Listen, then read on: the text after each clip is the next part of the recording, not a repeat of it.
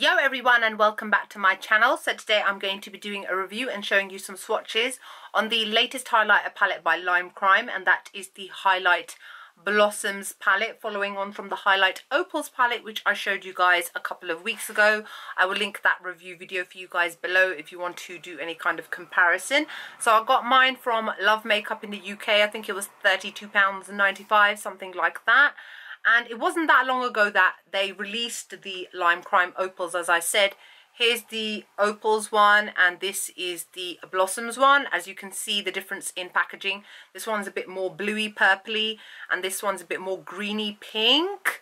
Now, what is the difference between the two? I'm gonna hear from some of you guys. So, the Opals one is definitely, I would say, geared more towards fairer skin tones. However, if you are medium or dark, yes, you can use it too.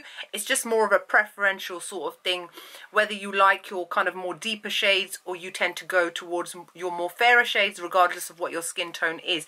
Now, I would definitely say the Blossoms one is geared more towards medium to dark skin tones, but I do think that if you are fair, you would be able to get away with a couple of them. So it is very messy because, like I said, I have been using it and I've been using it quite a lot. I am, by the way, in love with this palette. This one has to be one of my favorite highlighter palettes, hands down. I think it's about time. I think it's about time that I did an updated my top 10 favorite highlighters video. Let me know if that is what you would like me to do next. So as you can see, there are 3 shades altogether. So this one is called Warm Gold, Lavender and Sunset. And as I mentioned in the previous video of the Opals palette, the quality, the texture and the types of shimmers that are in it and that sort of thing are exactly the same. This is not a glittery highlighter palette. This is very similar to Huda Beauty 3D highlighter palettes, Makeup Geek and Dose of Colors. In that they're not glittery and chunky. They're very soft, very finely milled, and they give off a very, very strong luminescent glow. These are definitely more suited towards people who've got more textured skin, such as myself, because the ones which have got more glitter in it, the glitter tends to accentuate those bumpy parts of your face. Now, not to say that this gets rid of them and hides them, you can still see bits of it, but these ones are definitely more flattering. Now, personally, I give this a 10 out of 10. I think it's excellent, and I'm generally really, really happy with this. I've not only been using this on my usual points of my face, like the cheekbone, nose and Cupid's bow, but I've also been using them on my eyes. This one here I used on my eyelid not long ago. I will link my makeup look that I did on my Instagram page for you guys to see. And I think, was I wearing it in one of my previous videos? I might have been. But I really, really love this. So let me just quickly do as I do and just read off their website so that I can tell you guys whether I agree with what they say or whether they're lying. Blah, blah. Okay, get that fairy tale glow you've always dreamed of. Iridescent glow while adapting to your skin tone. So apparently these will adapt to your skin tone. I think that they do quite nicely. Gone are the days of unflattering grey highlighters that sit on top of skin. La la la la la. These are full of opalescent pearls which are translucent in base, and as soon as they touch your skin, there is an eruption of colour, apparently. Well, to be fair, when you look at it in the pan, it's just kind of flat, but when you apply it to the face, you're just like, oh, wow. Inspired by the magical glow of spring blooms. They contain 3 highlighter shades. Silky formula melts seamlessly into the skin and adapts to your complexion. Lasts all day, no reapplications needed. I agree with that 100%. It definitely melts into the skin. Now, I do remember quite a lot of people mentioning in the last review about the Opals palette that it's marketed as like a holographic palette, but when they look at photos and swatches, it doesn't look holographic.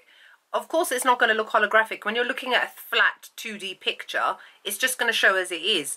The whole point of these being called colour shifting is that the colour changes and the holographicness is more visible when your face moves and hits different types of light. So that is something you need to bear in mind. Now I'm going to show you some swatches, but also remember, finger swatches are not the same as brush swatches. Finger swatches are very thick and very pigmented. When you apply it with a brush, it's a lot more diffused. I've been using a fan brush. I've been using all kinds of brushes you can use for these. They're very easy to apply. You only need to pick up the smallest amount, and it's very easy to pick up onto the brush before you apply it to your cheekbone, for example, and you will see that the color melts into the skin and the glow is so intense. It's amazing. So if you don't like a full-on intense glow, go in with a very, very light hand. They don't kick up a lot of powder, but they do kick up a little bit, so you don't waste a lot, whereas you do for example, Anastasia Beverly Hills Glow Kits, quite a lot of powder gets kicked up, then you end up wasting quite a bit.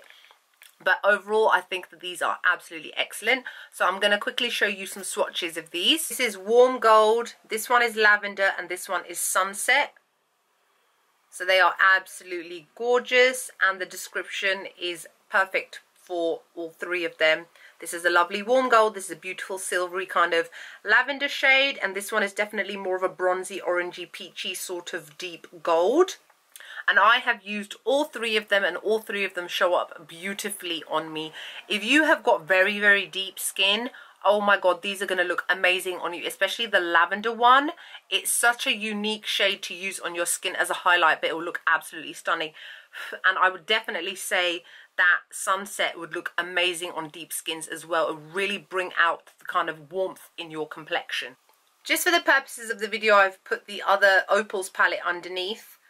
Yes, I know it does seem a lot more intense. The colours are a lot lighter. That's just one thing you have to bear in mind. And I may just have pressed a little bit harder on this palette for some reason. But that is not to put you off in saying that, oh, this one doesn't show up so much, so let me get this one. You will not be disappointed. If I have to be completely honest, I prefer the Blossoms palette over the Opals palette. So yeah, so I'm not really sure what else I can say really. If you've got any comments or questions about this highlighter palette, please feel free to ask me below. On my lips, I'm wearing Anastasia Beverly Hills Allison liquid lipstick with caramel lip gloss on top. I have filmed this makeup tutorial for you guys, by the way. Very nice and springy.